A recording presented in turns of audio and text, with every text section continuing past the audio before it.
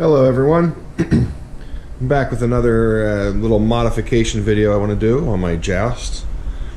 And there it is, the Joust machine. And one thing I didn't like about this is the joysticks, very clicky, and they feel really loose too. There's not hardly any spring tension on them. They just don't feel right. And I was at a game show, like a game room show, pinball show, and they had a Williams multicade there, and I was playing it and I loved the way everything felt on it. Of course it's a real arcade machine, but the stick that had in it was a WICO stick, and that is this here. This is a WICO stick. This is an old one that I had laying around. You see there's leaf springs on the bottom. Those are called leaf springs. They're not the micro switches. Or leaves. These are leaf switches. I said leaf springs. Leaf switches. And so I believe they stopped making WICO, or WICO went out of business. I don't know what the whole story is, but Arcade Shop is now selling the WICO. I think these are WICO clones, because nowhere on it does it say WICO, but it's the same style. Has the leaf switches, and you can get them in the appropriate yellow for the side that you want. And I only bought one. I just want to do like a test. I want to make sure it's going to work and feel the way I want it to feel. So let's get started. First, we got to remove this control panel. Just the 4 screws, and it comes right off. So I have the control panel removed, and if you look at this joystick, you can take off this gate here.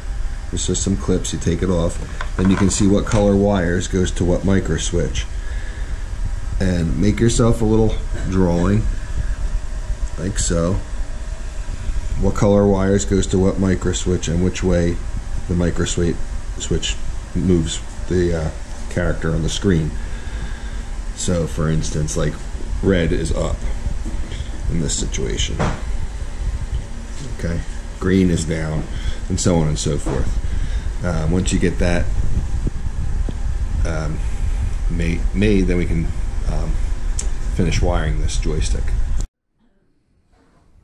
One other thing, just in case I don't like this new joystick, I want to be able to have this reversible. So I'm going to have to cut these wires, but I'm going to cut a little bit, like maybe like right there, so a little pigtail will be left on the old joystick.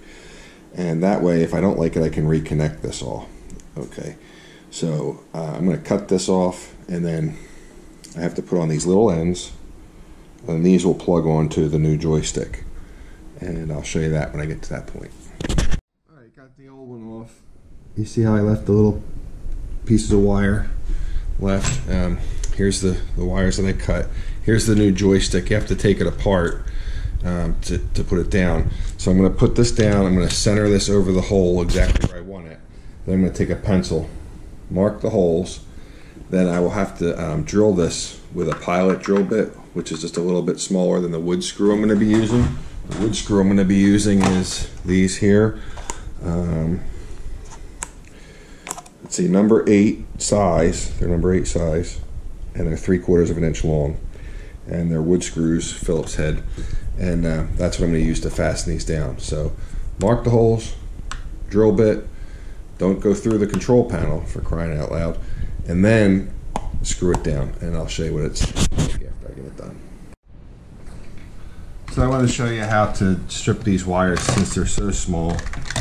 Just get yourself one of these lighters, hold it on there for a second like that, and then just use your fingernail and pull it right off. Now you see it's stripped. Grab your end, put your end on, use your crimper, crimp it on. I guess you could use pliers if you don't have a crimper, but now would be a good time to go out and buy a crimper if you need it. And then once that's on there, then it's on there nice and tight, then you just plug it onto whatever leaf switch that you need it. Remember your diagram that you made.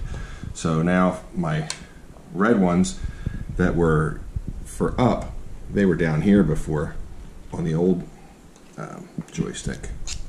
See, the red ones were coming in down here, but for up, this is the up leaf switch here.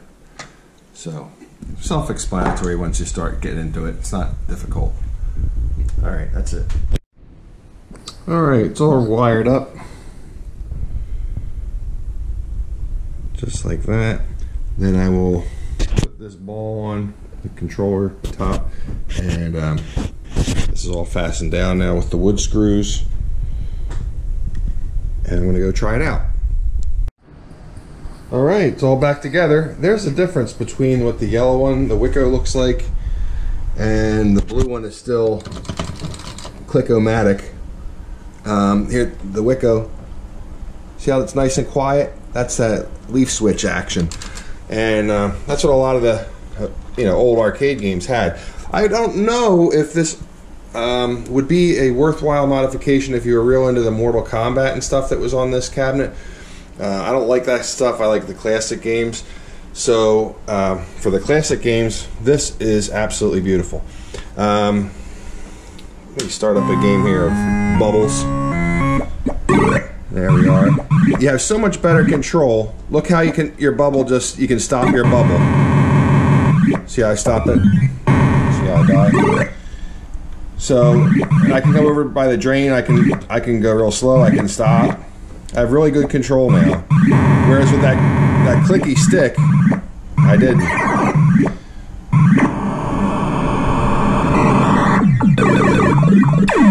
There we go. So, but look, I can just go over here, hang out. Man, I'm not making my point here.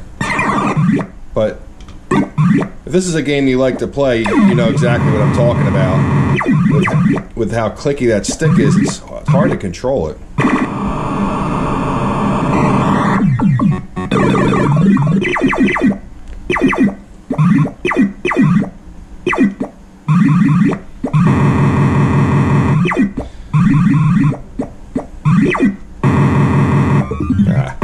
Alright, so it's a definitely worthwhile thing. I think you'll like it. I love it. For this game, I tried Defender. It worked nice on Defender. Like I said, for Mortal Kombat, I don't know. It's not a game I ever play. So, try it out. You might like it.